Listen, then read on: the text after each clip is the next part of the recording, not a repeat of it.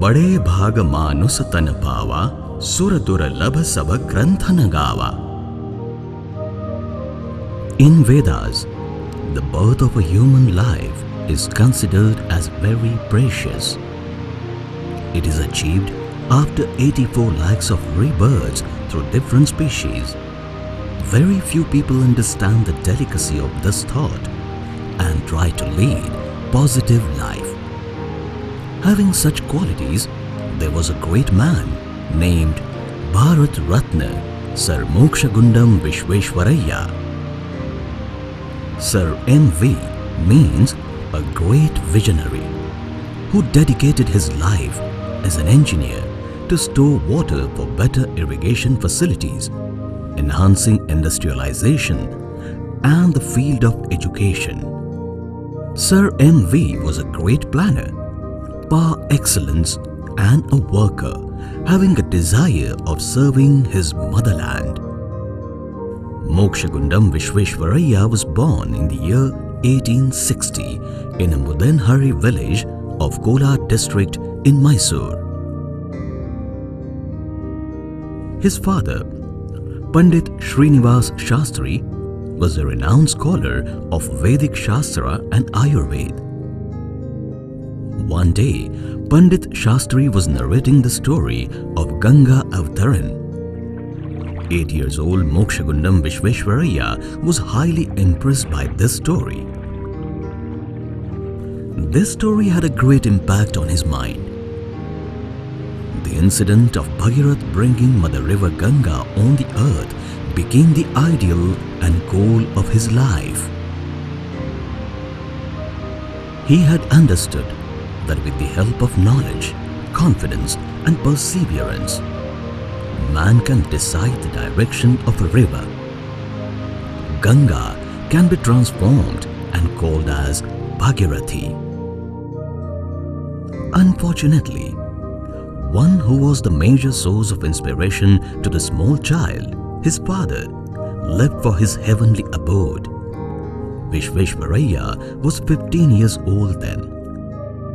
Fortunately, his mother knew her child's potential and left no stone unturned for his academic and spiritual progress.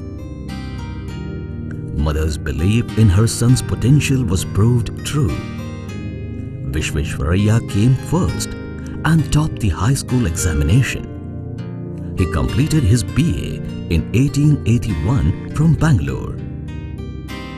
The story of Bhagirath was always alive in his memory. This very inspiration brought him to Pune's Science College to complete his engineering.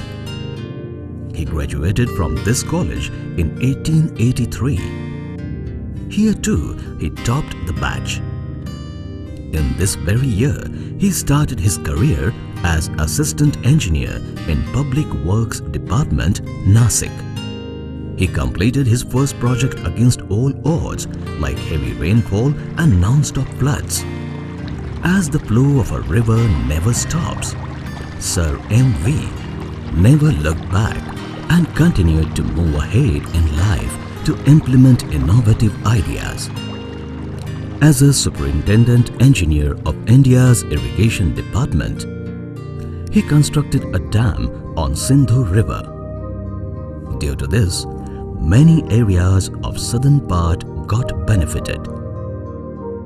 The farmers of this entire region as well as the neighboring area were able to provide irrigation to their agricultural land.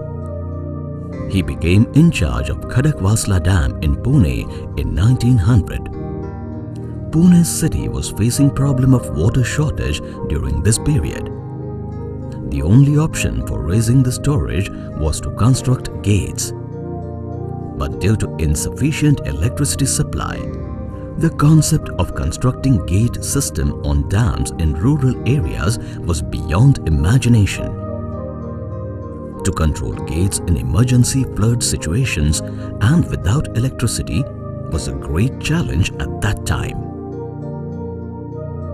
Sir MV had not only studied the laws of science, but had created practical approach which was easy to implement in daily life. He introduced innovative idea of automatic gates. He used a simple phenomena of science that when any object is immersed in water, loses its own weight. He used a rope, gate, duct and counterweight for this purpose.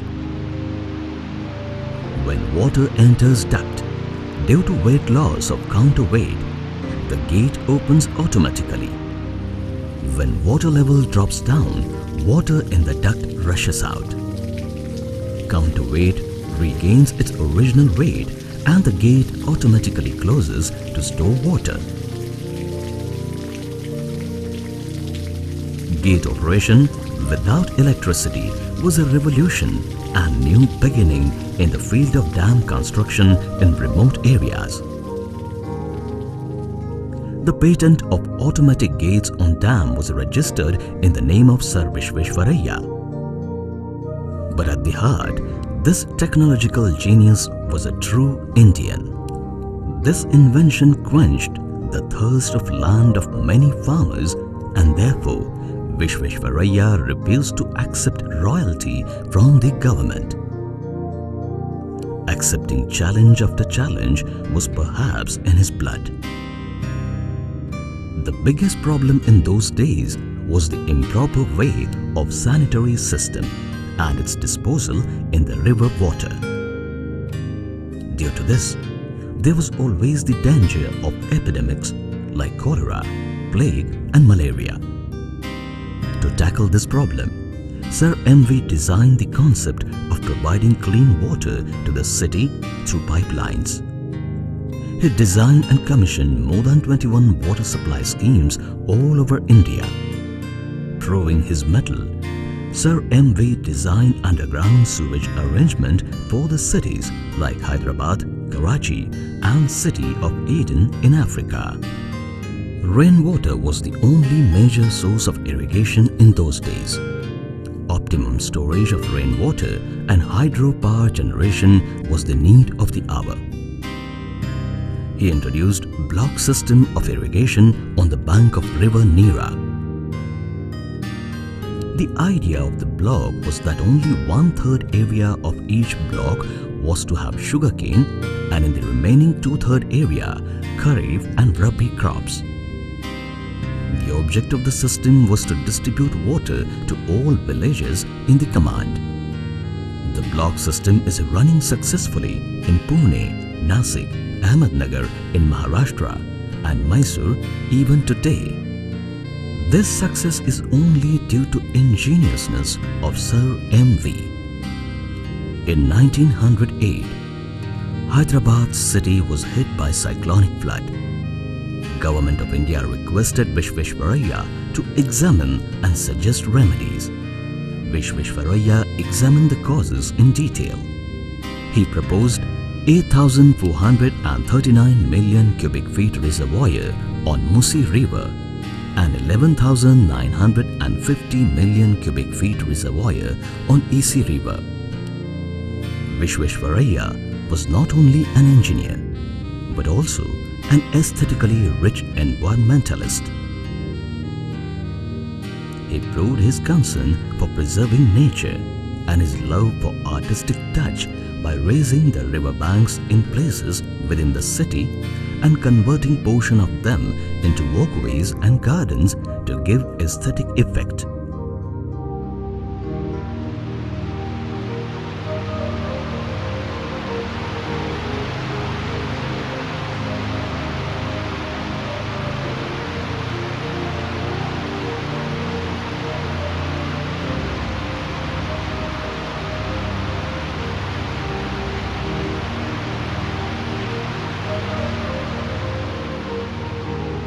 White screen of water spill and lush green meadows.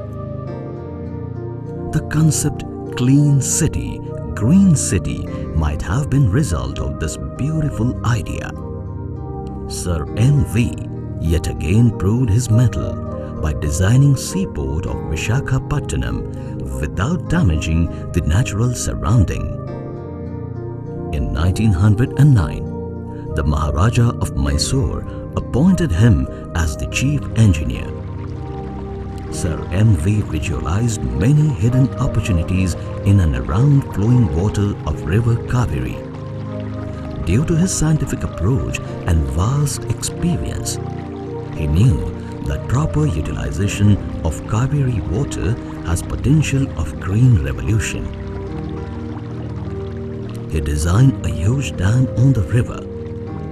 Right from designing till its completion, everything was executed under guidance of Visvesvaraya.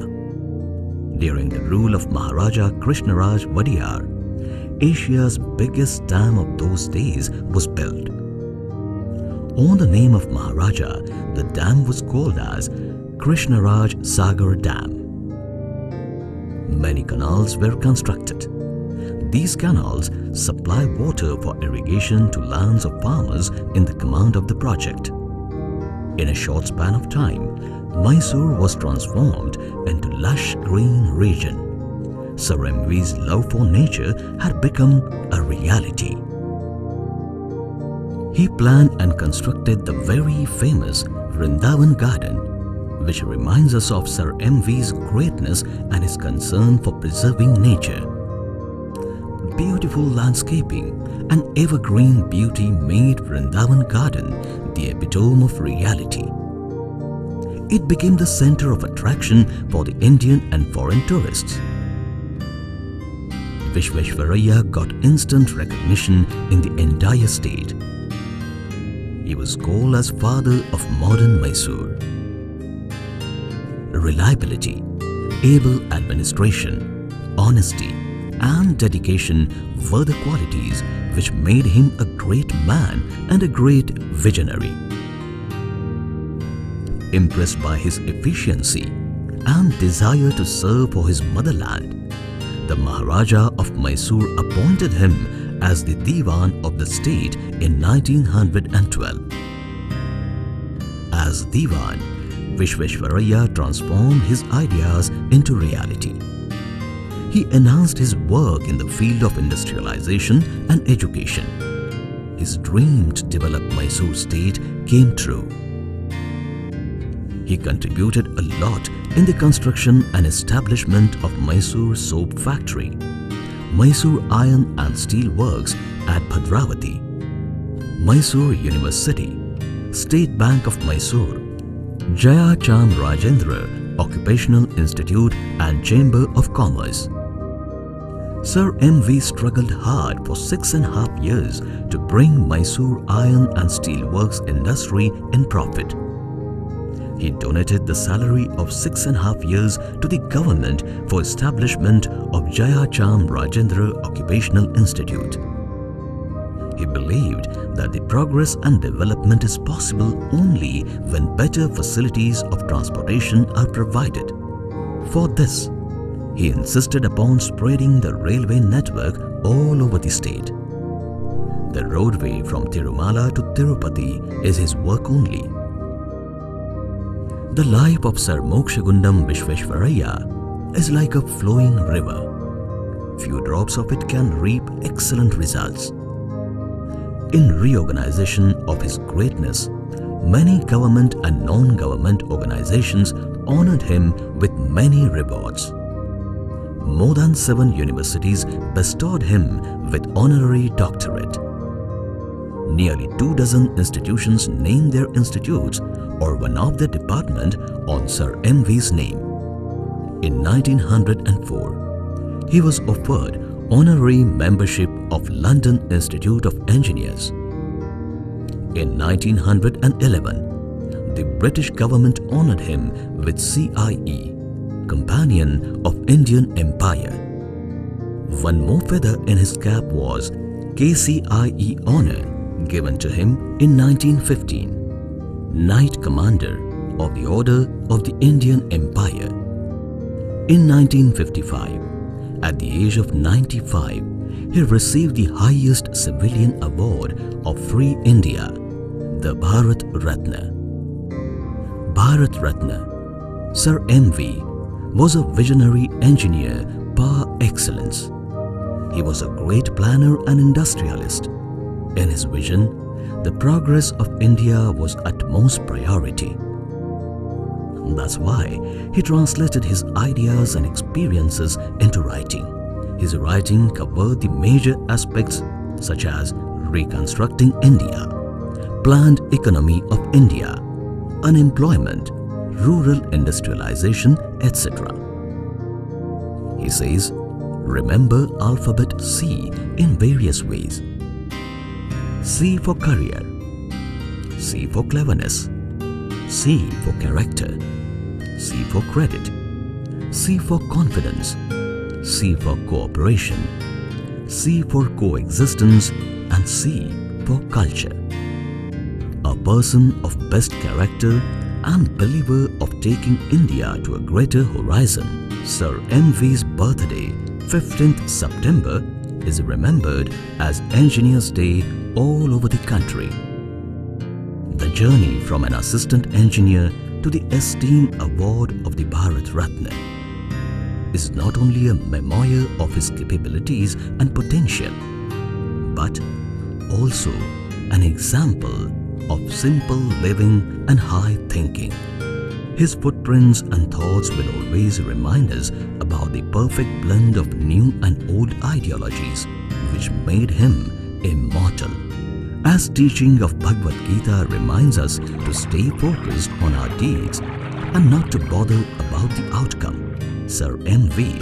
also remained active, in spite of being advised to rest. Once he had said, "I do not want to die rusting. I prefer to burn out." Sir Visvesvaraya was a blend of old and new. In business or industry, he liked European and American methods. But in domestic matters, he was a perfect Brahmin. He was strict vegetarian, teetotaler, and non-smoker. I remember up to his last breath, he was working on new methods and ideas to build India a powerful nation. His deeds proved each and every word of his statement. On 14th of April 1962, Bharat Ratna Sir Mokshagundam Visvesvaraya breathed his last at the age of 101. One who lives an integrated life, giving shape to dreams, never ever dies. His thinking and actions keep him alive always. On the occasion of the completion of Krishnaraj Sagar Dam, Gandhiji aptly commented that one Krishnaraj Sagar Dam is enough to make Mokshagundam Visvesvaraya immortal. Om Purnamadaha Purnamidam Purnat Purnamudachyate Purnasya Purnamadaya Purnamevavashishyate.